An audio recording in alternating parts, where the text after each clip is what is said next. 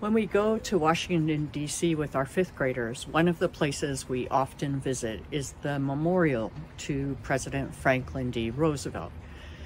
And it's a very expansive outdoor memorial.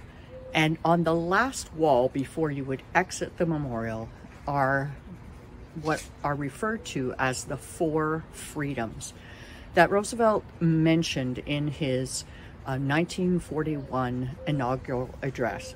And those freedoms are freedom of speech, freedom of worship, freedom from want, and freedom from fear.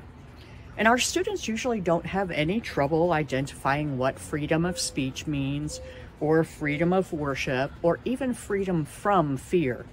But they have trouble with freedom from want, because the way that we use want generally is to mean I want something and I don't want something else. We use it in the sense of desire.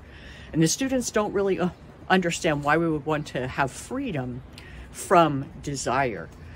But if we think about the way that word is really used, it's similar to what we see in the first verse of Psalm 23.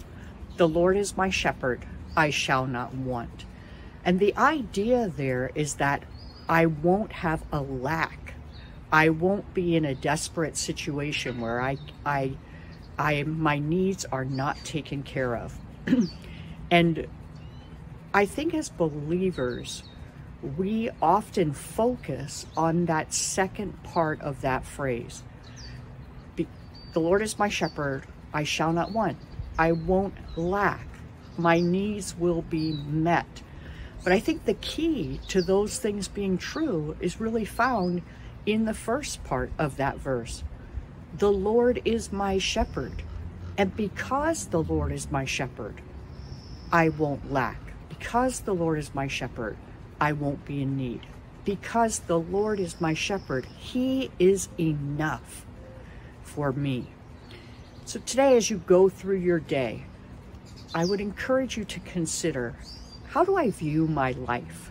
Do I view my life with kind of a scarcity mindset, that this is missing and that is missing and I wish I had more of this? Or do I view my life with the idea that the Lord is my shepherd, and so because of that, I don't lack anything.